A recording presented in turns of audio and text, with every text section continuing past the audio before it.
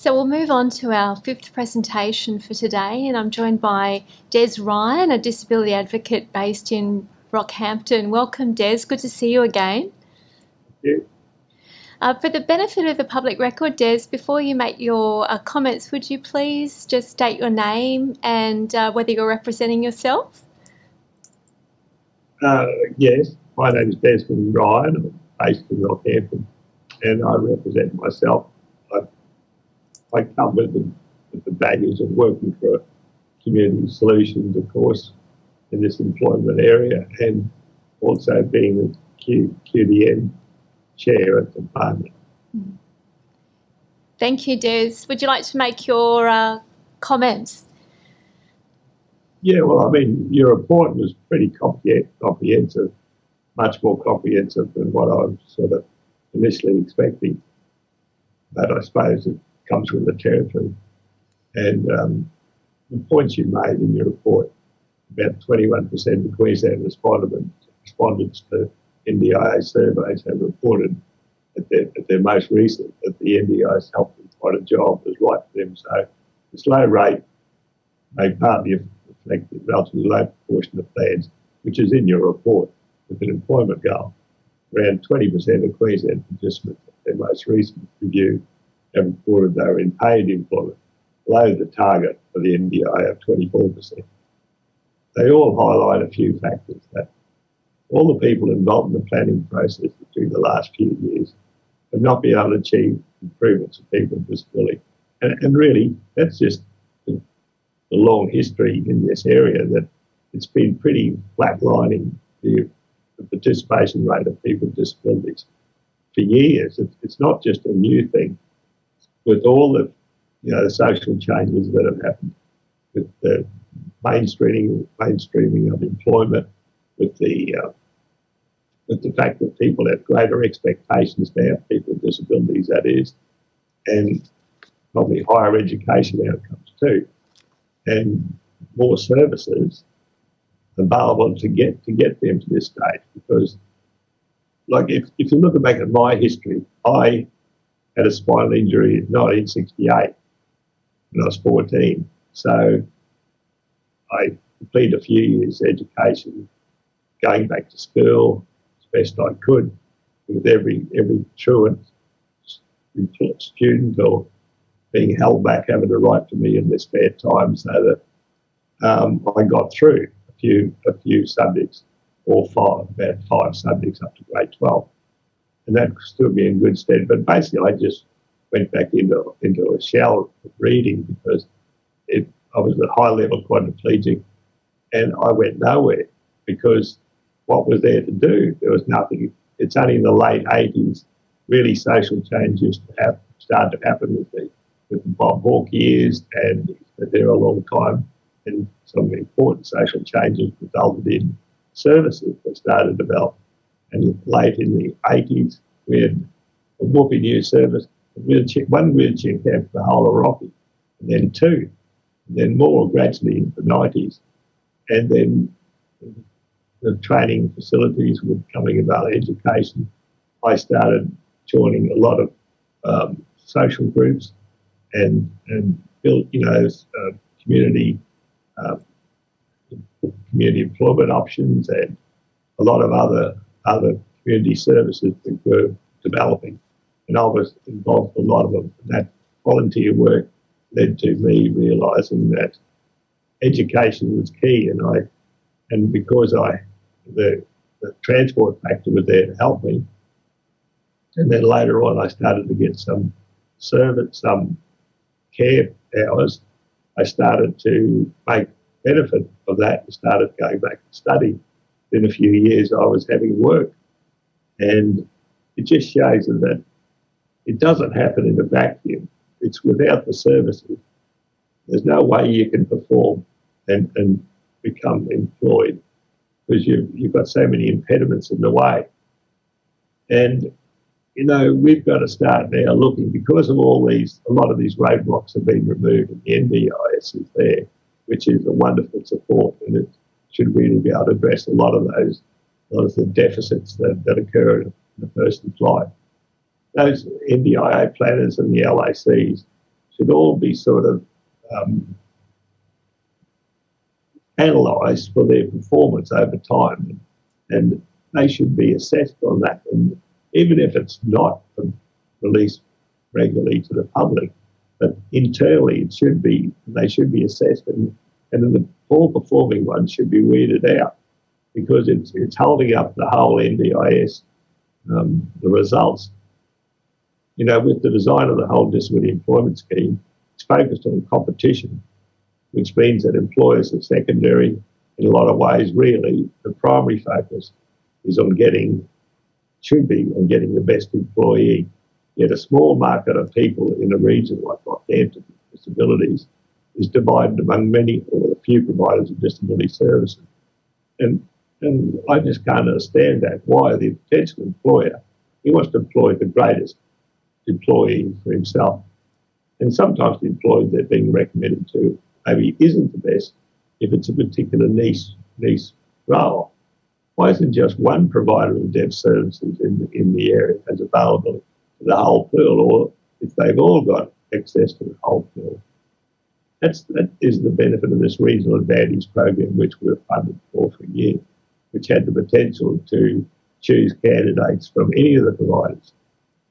It's the only sane solution. Unfortunately, of course, it comes up against the human factor.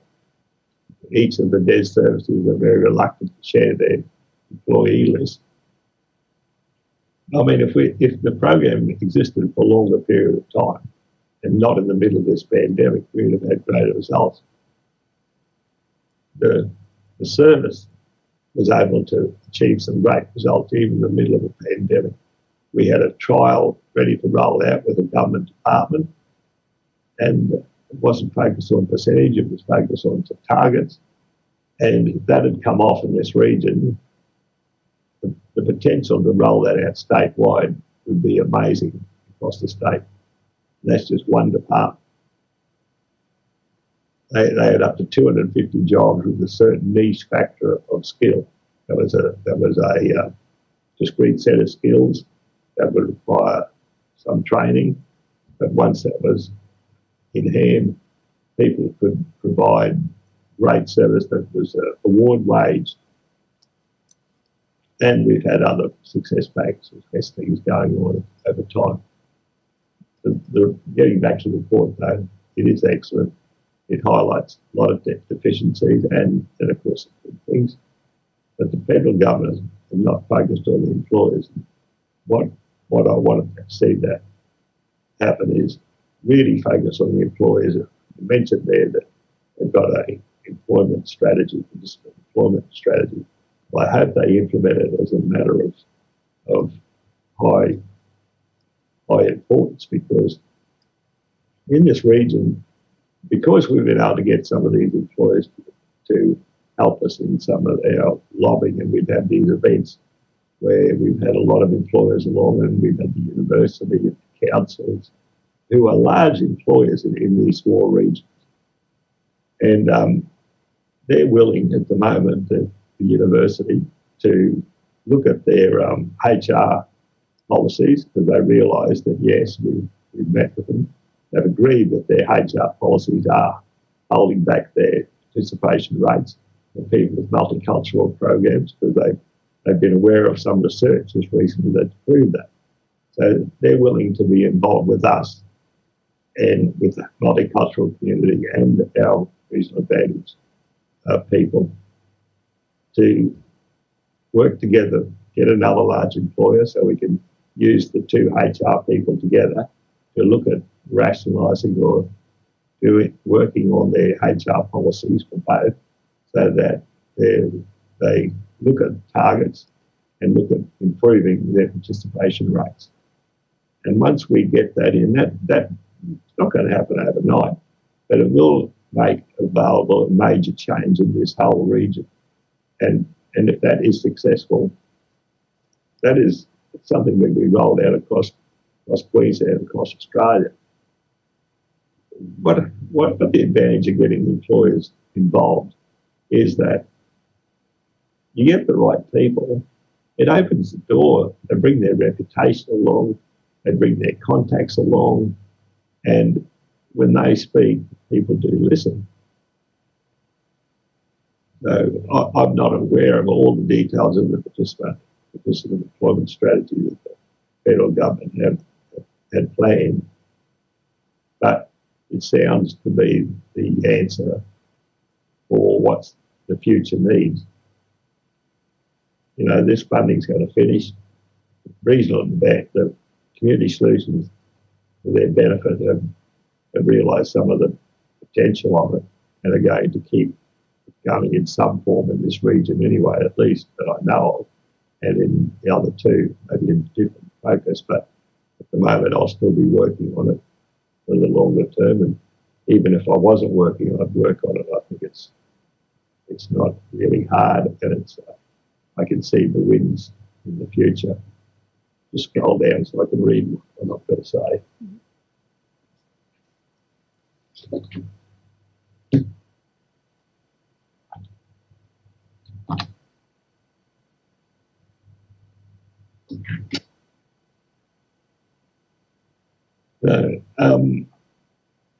I've covered a bit in my last few remarks some of the things that I'd said before. But I think anything that motivates and moves employers towards having a critical and informed look at employing people with disability should be supported.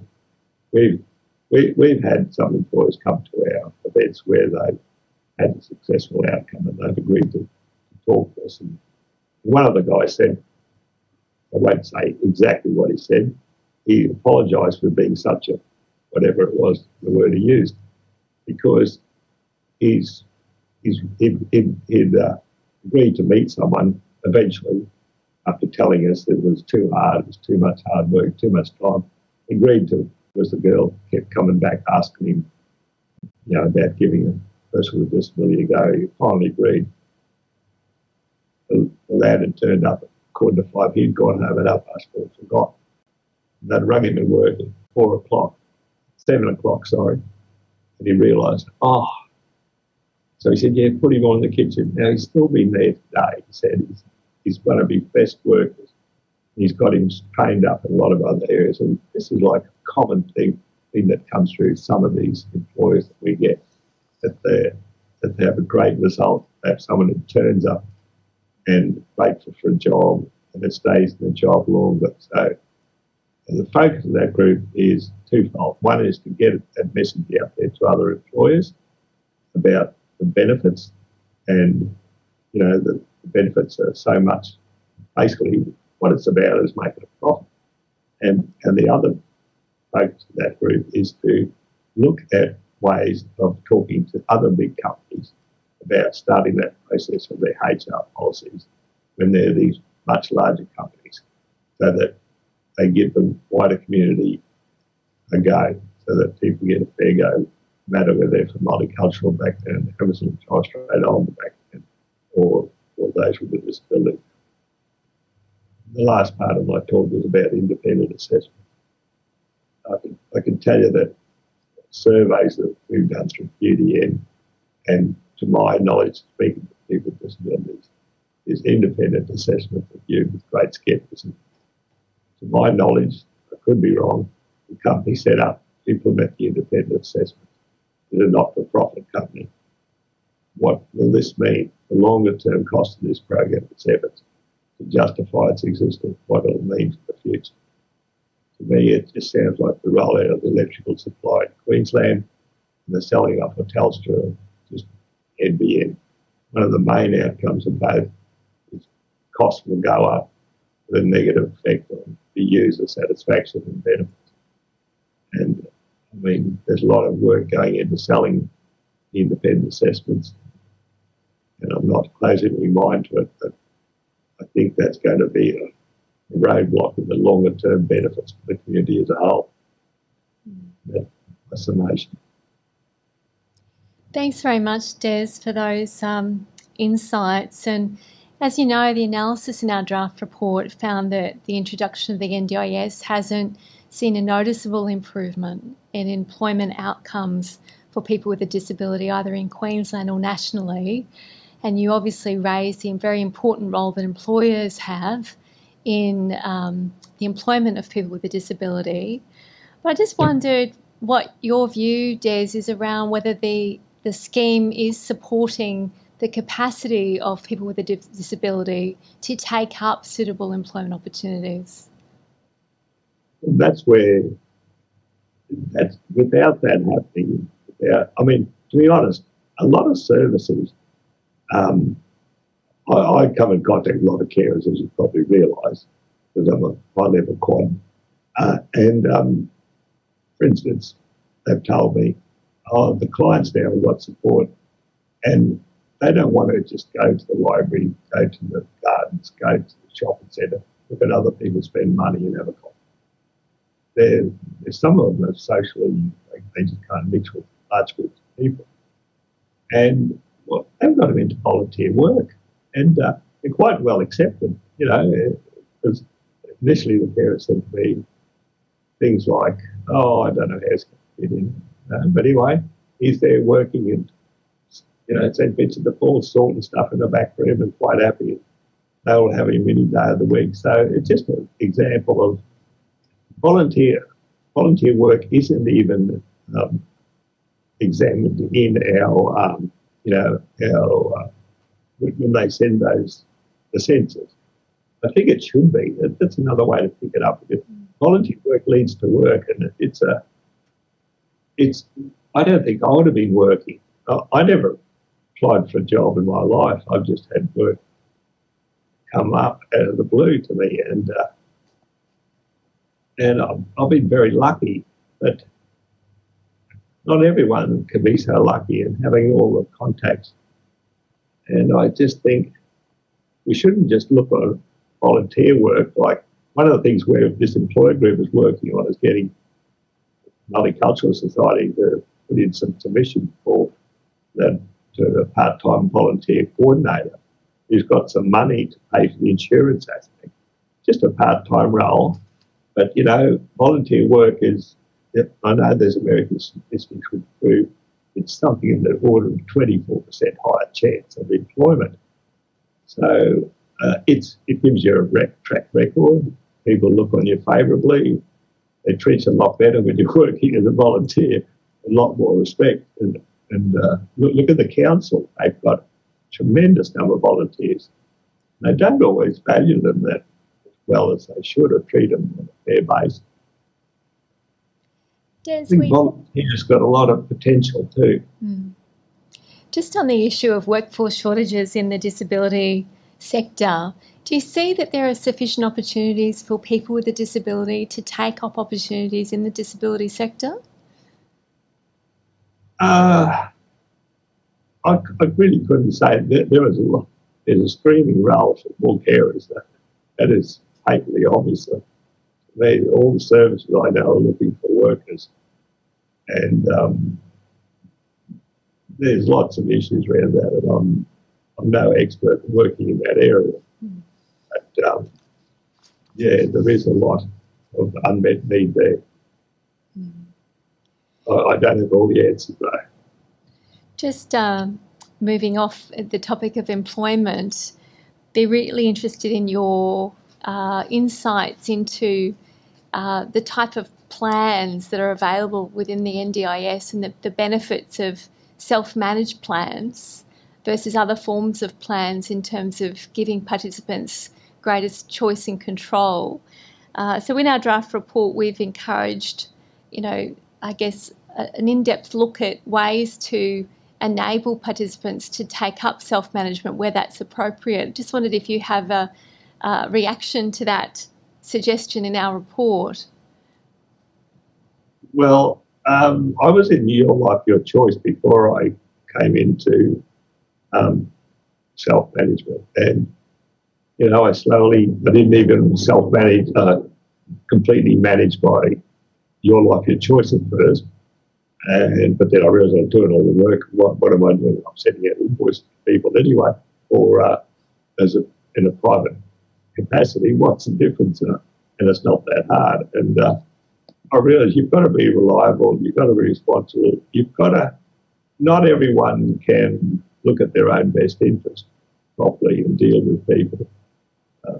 sometimes they're not the best advocates for themselves. I think the one thing I know is that advocacy is critical. It's a critical factor, and it's not valued enough for people with disability across their lifespan. And at times, everyone's going to need some advocacy. I take your point, though, about employing people with disability, but the one thing that comes back to you've got to be making a profit. Like when we searched, when we got the employers involved, we wanted a few role models to have at our little cocktail parties. The examples, we come across people we couldn't believe. One of these ladies was a young girl who had a intellectual disability, I think, and she was working in childcare, and she had a childcare certificate, and she was a star. And like every day, she was like a rock star going to work. She loved these kids. Kids loved her. She couldn't go shopping without being swarmed by kids coming up to her over the lifespan. There were just so many inspiring stories come out of that, our little search. And we were thinking, wow, there's so many good things happening here. These employers need the recognition so that you can't sell Vegemite without talking about Vegemite in advertisements and all that. It might be a great product, but it comes with promotion. And what we've been lucky with our regional advantage pay, we've got some money for videos, and we produce some great videos. Unfortunately, they're a little bit targeted half and half to people with disability as well as the employer, where really I think it needed to be just solely the employer, and we're rolling out one or two now which are going to be just the employer talking to an employer, because I don't feel it's going to be much benefit talking to an employer and telling him you're going to feel better by employing someone. Some employers will. There are lots of social advantages, but really, when you're running a small to medium business, profit is everything. If you're not making a profit doing it, it's hard to go broke making a profit, And if their employee is turning up, the one thing I know about working over my lifespan since 1992 and earlier is that the people who turn up are the best employees, the people who are there every day. Most people want to do a fair day's job, and you can work with people who turn up. But when people don't turn up, you can't turn them around or change, give them the training and help them to, if they're going through a bad period, work with them till they come good. So, Des, what do you hear from employers sort of represents the main barriers to employing people with a disability? Is it just a lack of information? I think, well, as this publican said, too hard, haven't got enough time, he's busy, they don't want to look at that. There's too many unknowns, and the myths are there, people won't turn up reliably, people have got a greater sickness, but all the myths are debunked in previous inquiries that are out there, you just got to go searching for them. They're not commonly available. And the stats, that people stay in the job longer, they have no more sick leave than anyone else.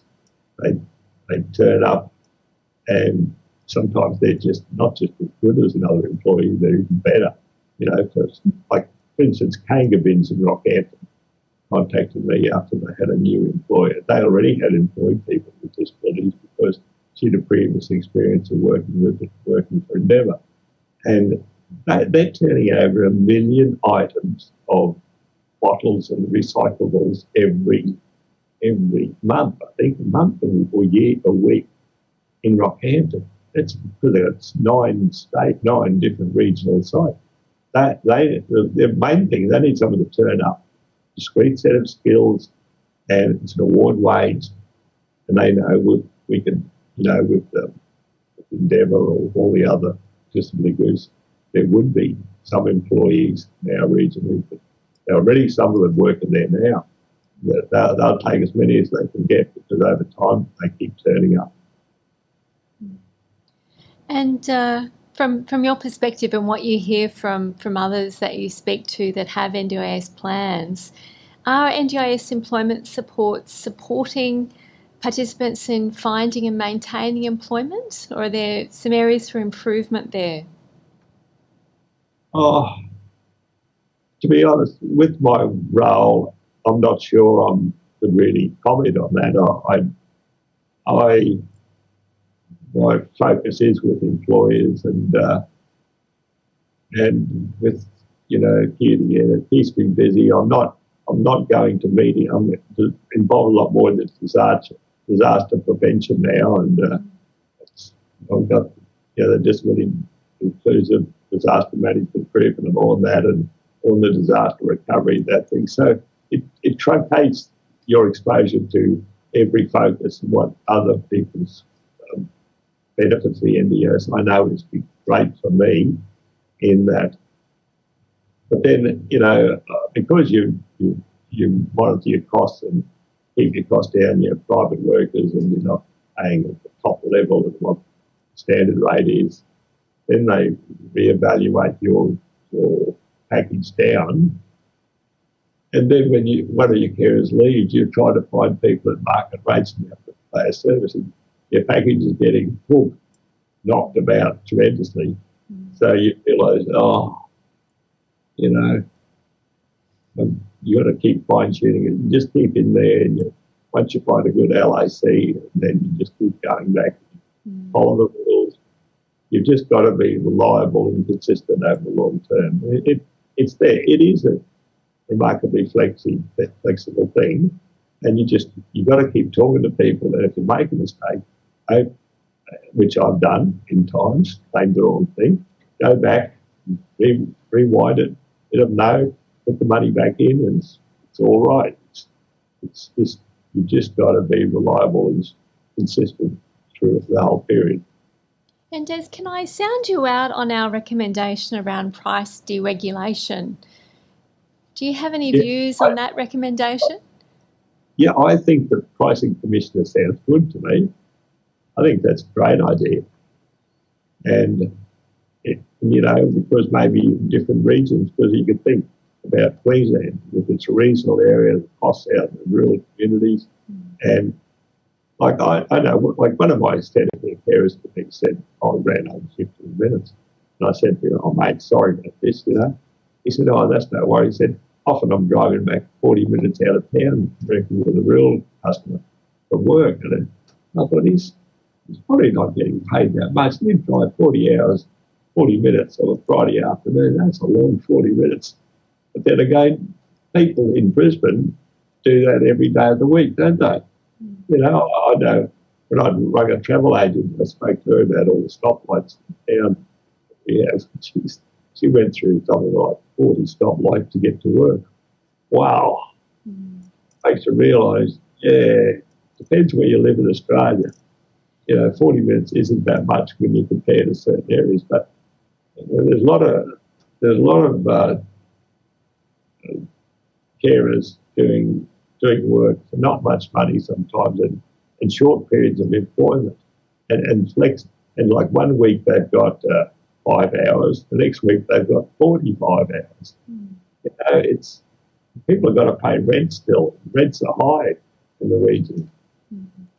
So there's lots of factors that go into scarcity of the workforce. Because you'd think that this pandemic you'd have plenty of workers available. So another motivated to come to work and they don't mind taking people shopping, they don't mind taking people to university or to school, but the personal care, it's not for everyone. Another set of recommendations that we have, Des, is around increasing the supply of information to NDIS participants on price and quality as a way of allowing them to make informed decisions and exercise choice and control. Be really interested in your perspective around how you go about finding the supports for yourself and whether that information, if it was more readily available, would actually be a good thing in making the most of your plan.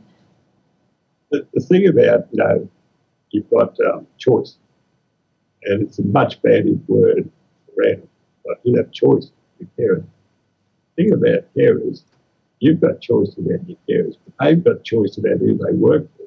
The number one thing I do, if I've got a carer who turns up, you know, they may have political views, they may have lots of different views on things, totally different to me.